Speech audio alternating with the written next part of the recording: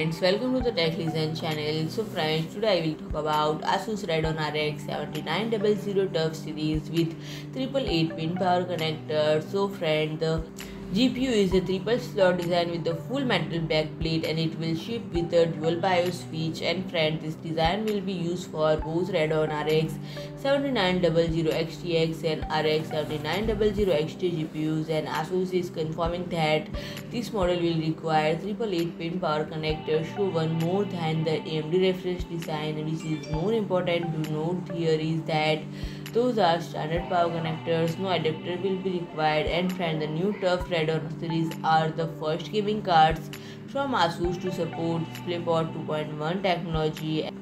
And friend, it features 12,288 cores and 24 GB of GDDR6 memory, while the RX 7900 XT will offer 10,752 cores and 20 GB memory. And friend, pricing for the Radeon RX 7000 TUF is not confirmed, but given the fact that TUF series are usually priced at very close to MRP, that should be relatively cheap custom designs. So friend, if you like my video, please do like, share and comment, and don't forget to subscribe my channel and press the bell icon.